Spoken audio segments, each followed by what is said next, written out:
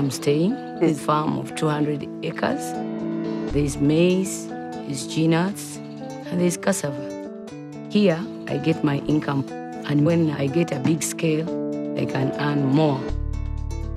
About 68% of the farming community is peasantry.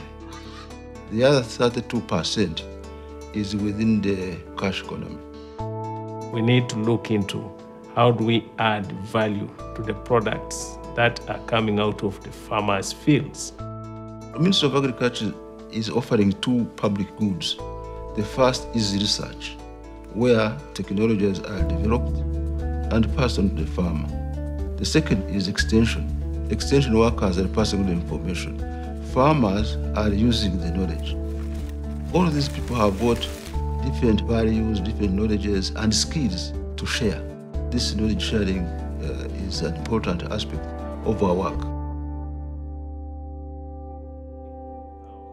We have 6 agencies, which makes the complete Ministry of Agriculture. But many times, you find that the agencies work alone, the ministry works alone, and the departments also work alone. We're doing so much, but we're not sharing information quite well.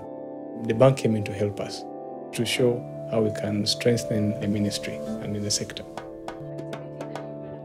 This is going to be a very important aspect. There were several approaches: group discussions, workshops, and case studies. They were guiding us to diagnose our problems and make suggestions on areas of improvement, devise solutions. And ever since, we are capturing knowledge and preparing knowledge assets for the ministry. Different departments are trying to make sure that their knowledge-sharing information system is in place.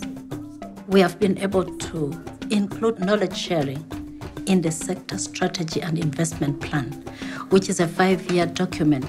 We believe this is going to change our working habits with the farmers. We would like the farmers themselves, through their experience, to teach other farmers, for the other farmers to adopt and follow.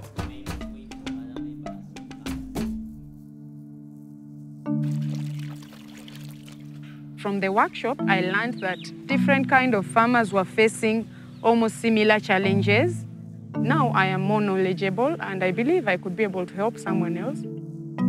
We have come to get the knowledge how to fight the diseases in the farm. In fact, in general, how to handle your farm, planning, cleanliness, hygiene. And we appreciate the knowledge sharing they have given us. This program has actually enabled them, using a telephone, to actually develop knowledge assets specific to farming communities.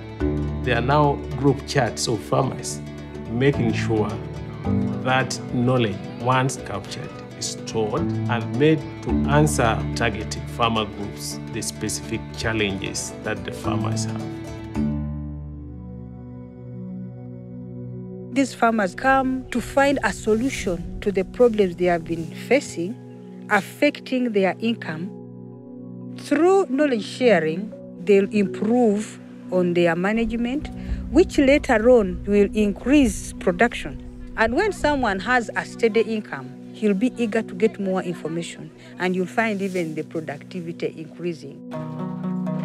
Everything that we do in agriculture to promote production is based on knowledge sharing. Nobody has all the skills necessary. We all supplement and complement each other.